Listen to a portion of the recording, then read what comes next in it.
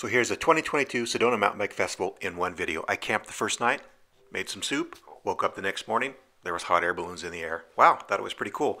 Then they started getting closer. And even closer. The guy says, "Hey, what's for breakfast?" I kind of thought, I don't have enough to feed everybody. Then they landed, so I knew they were serious. Then I saw that he was bringing friends, so I got the heck out of there and went for a ride. This is from last year. This is MTB Allen, Shane the Crashing Dad, and Paul the Punter trying to show me how to do this rock roll. I said, heck no, because it was kind of sketchy. This year I decided I'm going to do it. First try. Boom, nailed it. Paul says, "Oh no, you're doing it all wrong. Get more weight forward." I did. It was much smoother.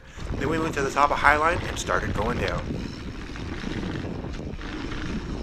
Always fun, have a little bit of flow before it gets to the chunk. That's Shane and Paul ahead of me, and then I get a little front tire washout. Is my helmet into a branch? Yeah, I hit my face and my hand and my handlebars, but I was okay. And then I followed Paul for a while. We didn't get to really go as fast as we normally would here because there was a bunch of hikers. I think Sedona Mountain Bike Festival and Sedona Hike Festival fall in the same week. And then we come to this giant wall and we look at it and everybody looks at it and says, "This is how you do it." But I said, "Nope, we're not doing it." Eric will do it though.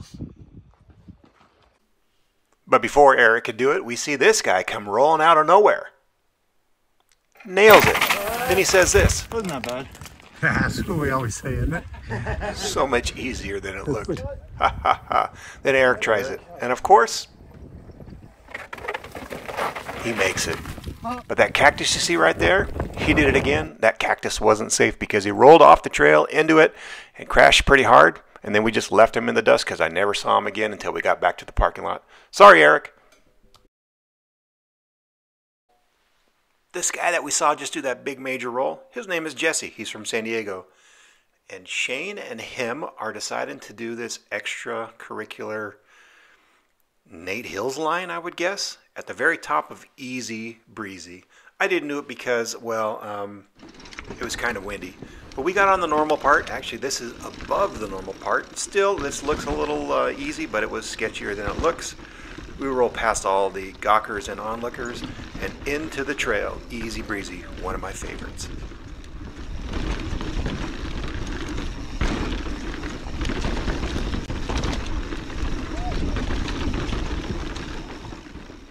I love the sound of this bike on the rocks. Don't you?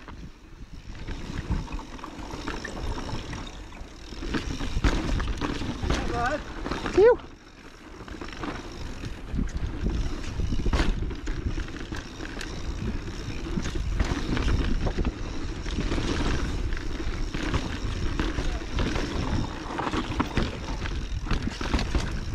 And then at the bottom of Easy Breezy was another nope, not doing it moment. This was a pretty massive drop. I mean, the transition looked pretty good, but if you had to get at least 10 feet of air, I'd imagine, these guys made it look easy.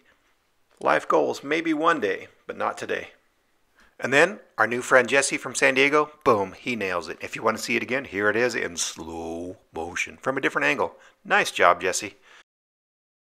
Cool. Part of the reason also to go to Sedona is the views. This was amazing. But then we got lost, but then they have these signs, but they need to put on the signs, hey, this is where you are, because I was still lost, but I followed everybody in. And then there was this. This roll was about 3 times as big as the one I did earlier. I was kind of stoked because I had never done that one before. I'd always ridden around it, and I did it. 3 weeks ago, I probably wouldn't have done that.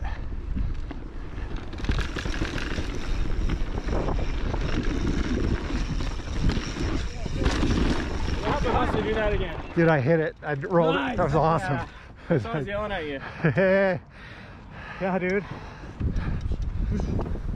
It turns out that Alan hadn't done it either. He just kind of went around it. So we decided to do it again. And I know GoPro effect, blah, blah, blah. That is much steeper and more off camber than it looks. And it was a feat for me to get it done. And we were pretty proud. And then Alan does it first try without even looking at it. Nailed it. Nice job. Baby. Mountain biking is all about having fun with friends and progressing. And that's exactly what we did at this mountain bike festival.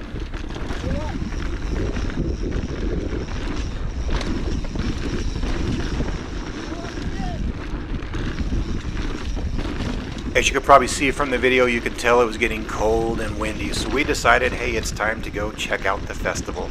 And when we got there, to my surprise, it wasn't nearly as crowded as normal, probably because most of the people were out trying to get a ride in before the weather. So we visited a few vendors, and my favorite one there is Tasco MTB, Tasco, which stands for the Awesome Shirt Company, and they gave us some matching hats. Thanks, Nate. Then I decided, hey, I better head home before it gets really bad. And in the air, I noticed this. What is that? It was a California condor. Not one, not two, not three, but about a dozen of them. It was a pretty amazing. If you don't know that story, you've got to check them out. Major, major comeback.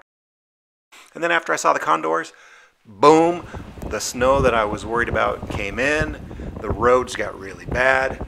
But I made it home, and when I got home, our new friend Jesse had sent me some pictures of the festival that his good buddy Bernard took. Thanks for the videos, thanks for the photos, and guys, thanks for watching. See you next time. And speaking of seeing you next time, thanks for stopping me. Those who saw me at the festival and said, hey, aren't you riding my best life? It was pretty cool to get recognized by a few of you from my videos. Sure, I didn't get stopped as much as MTB Allen, and nobody wanted to take any pictures with me, but it was still cool. So thanks for watching. Thanks for sharing the stoke. Get off the couch, get out and ride.